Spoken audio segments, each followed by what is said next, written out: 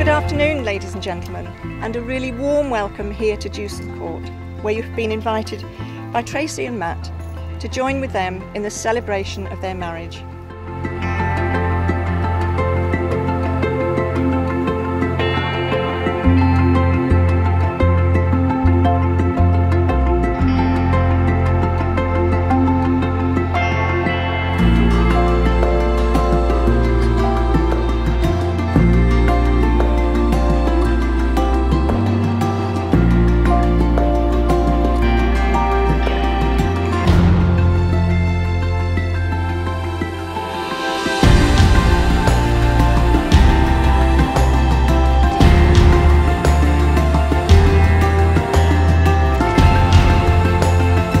This ring joins our two lives in one unbroken circle.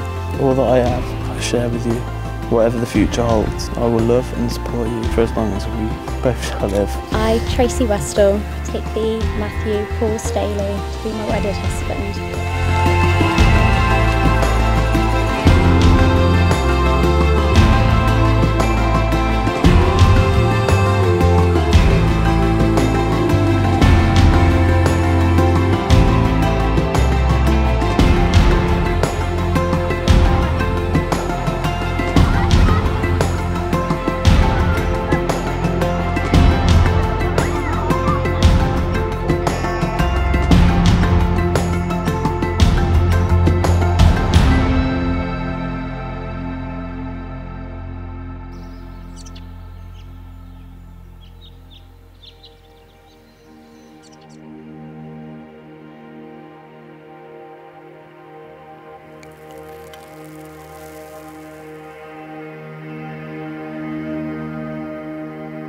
I'd like to welcome you all to Dewsall Court this afternoon to celebrate this very happy occasion, the marriage of our daughter Tracy to Matthew.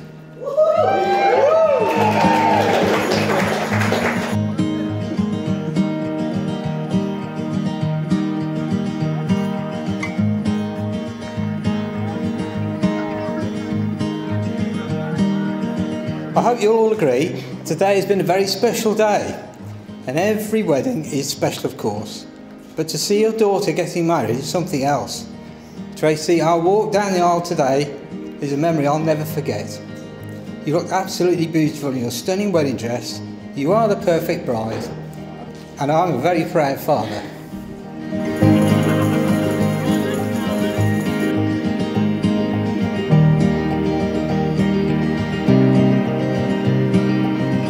Over the next few minutes or so, we will be giving you a bit of insight into Staley's life, which I think he's dreading quite a bit.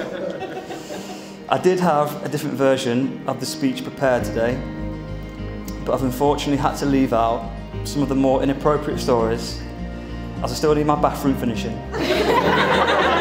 It's been nearly 6 months now, mate. You're taking the piss.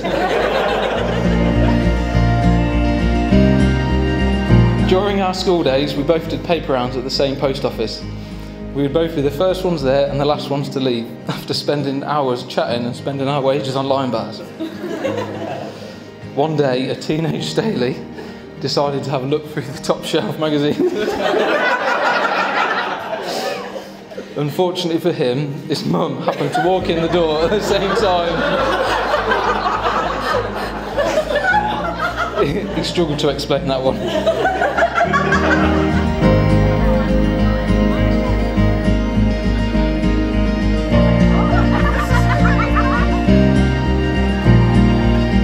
Looking back now, I imagine I'd be a lot more successful if I hadn't met Staley.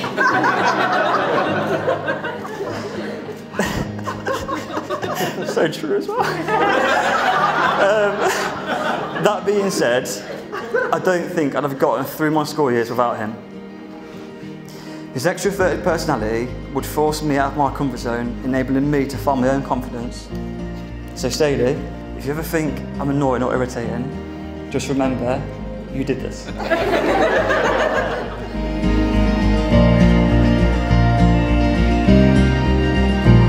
On behalf of my wife and I'd like to thank you for being here today. In such uncertain times, we are thrilled to to have so many of our family and friends here to celebrate with us. I'd also like to thank the bridesmaids, all 11 of them.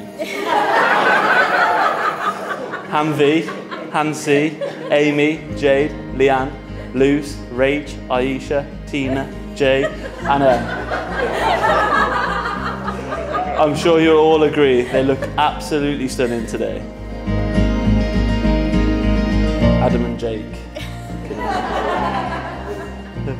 Thank you for taking the role of being my best men. There is honestly no one else I could have standing by my side today. I am truly grateful for everything you guys have done for me over the years.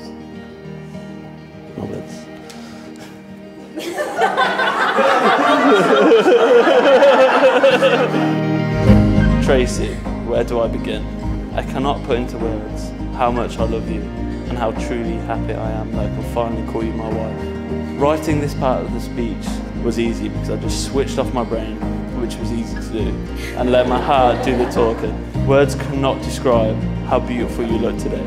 Just knowing I'm sharing the rest of my life with you makes me feel like I've already succeeded in life. I feel so lucky I found a wife that is both beautiful inside and out, kind to everyone she meets, and has a sense of humour that can brighten my day. I don't always make the right decisions in life. One thing is for sure, I know, is marrying you is the best decision I've ever made. We have come a long way together and taught each other so much along the way. No relationship is easy, and there will always be challenges waiting for us. However, I can honestly say in confidence, as long as we have each other, we can overcome anything. You're my rock, and I love you with all my heart. Thank you for giving me purpose.